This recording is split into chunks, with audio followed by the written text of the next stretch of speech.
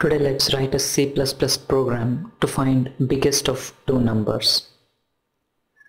So let's take two variables of type int.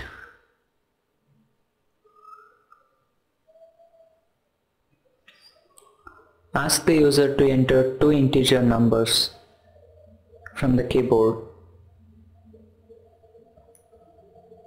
using cin object and store it in variables a and b. Now declare a variable called big.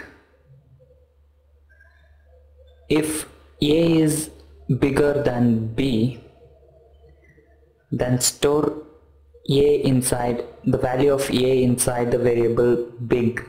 Else, if a is not big, then b is big, so store b value inside big. That's it. Now output the result to the screen. ENDL is a manipulator to get a new line, to print a new line.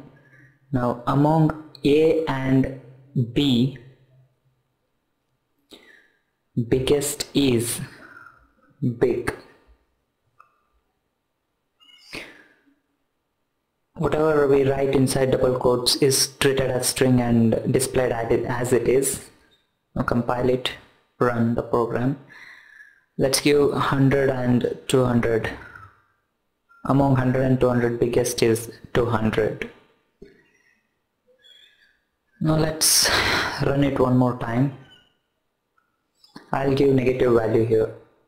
So 0 is biggest among -100 and 0. That's it. Visit technotip.com daily to get next videos.